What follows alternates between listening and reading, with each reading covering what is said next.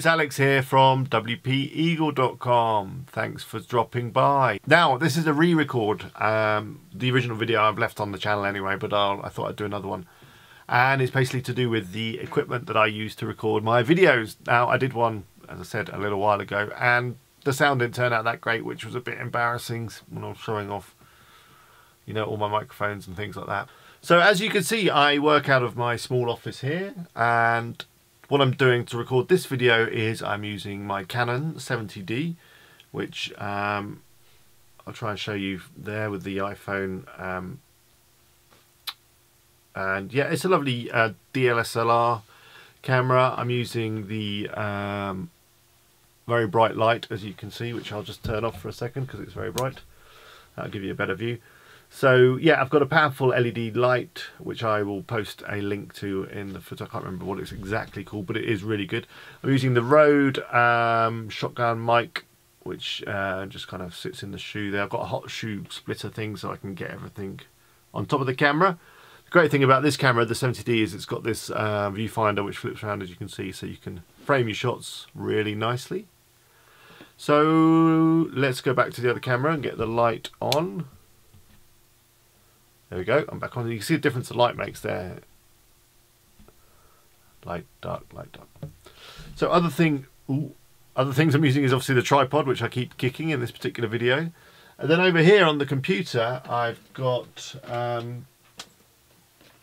a blue snowball mic, which I've dropped a few times, which is why I keep getting crackly sound now and again. So this probably needs to be replaced, but it's a good little mic with a desktop mic, USB. Great for doing your voiceovers. Then in terms of on the computer, I'm using a piece of software called Screenflow, which well, let me show you. Let's get it going. Screenflow is a piece of software. It's available for Macs only, I believe, and it's available on the App Store. It's less than $100, I'm sure of that, so it's really good value for money.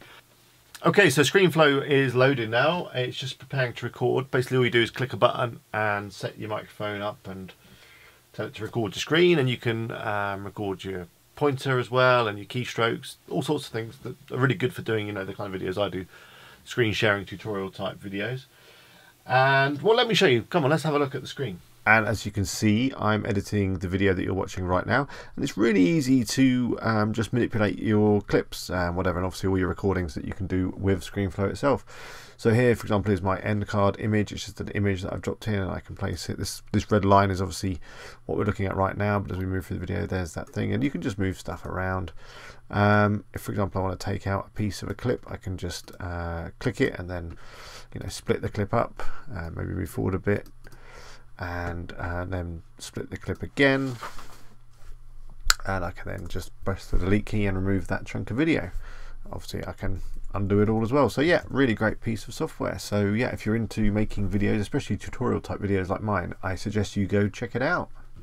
I hope this video has been useful. As I say, it is a kind of remake of a video I did a while ago, and hopefully the sound is a bit better on this video.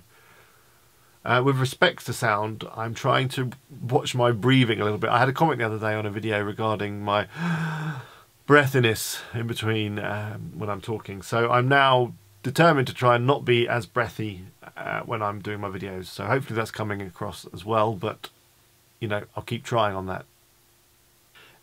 If you like what I'm doing and you like to learn about WordPress and all that kind of stuff, then please subscribe and all that business, and I will see you soon. Thanks for watching.